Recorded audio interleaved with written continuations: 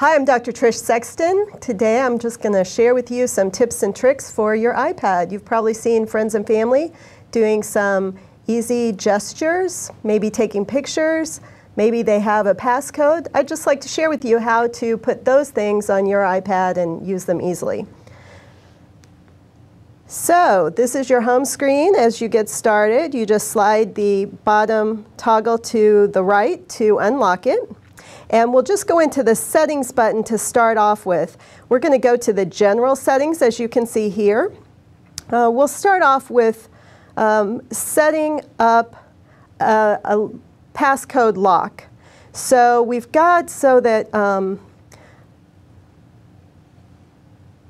we can turn on a passcode. This button at the top says to turn it on. We're going to have a single passcode. You can decide if you want to require it or not.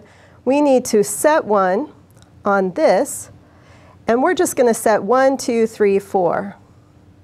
All right, we're going to re-enter it so we make sure we've got that right. Of course, you want to remember this.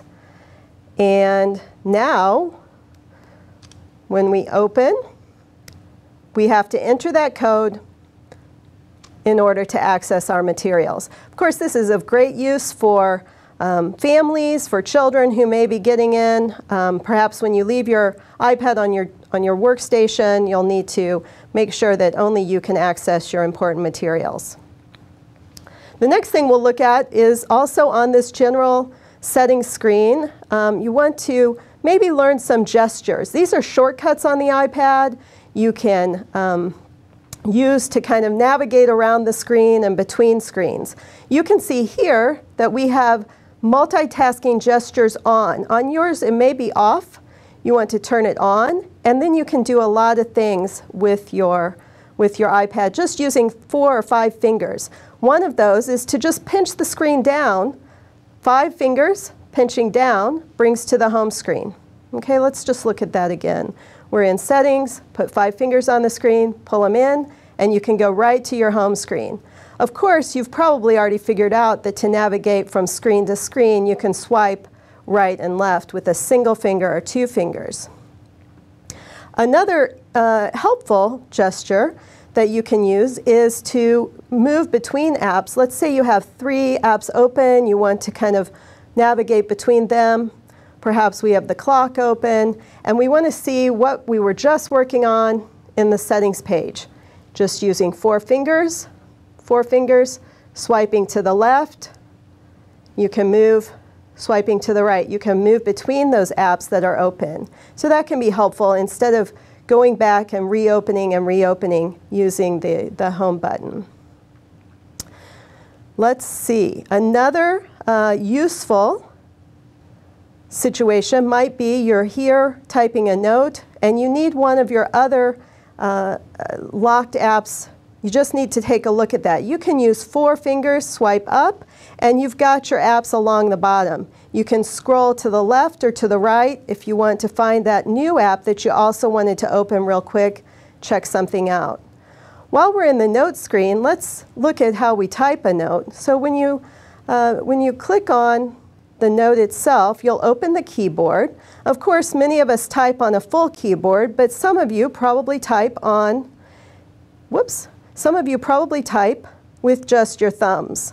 This is, opens this up for thumb typing. Now you can type like this. I'm not a thumb typer, but you could. So you could type just like that. If you want to put the keyboard away, if you can just merge it back together, but keep it in the center of the screen. Or you can dock it back at the bottom.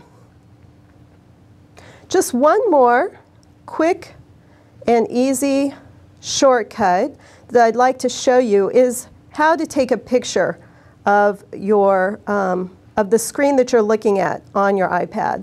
So taking a screenshot, maybe you have a website or an image up that you've annotated and you just want to make sure you keep that for posterity. So we will open this reminder screen, and I don't have any reminders in there, but if I wanted to take a picture, I hold the lock button, which is at the top of the iPad up here. This is the on-off. And the home button, which is in the circle at the bottom. We're going to hold those both at the same time. We're going to click the home button twice. And you saw that it just took a picture. I turned it off by accident. That's the picture. If we go now to our camera, and in the camera roll, there's the picture we just took. You can have that, you can keep it, refer to it later. And of course, that's also the way you can put multiple pictures in slideshows and things like that off of your iPad. I think that's all the gestures and tips and tricks that we have for you today. So thanks for watching.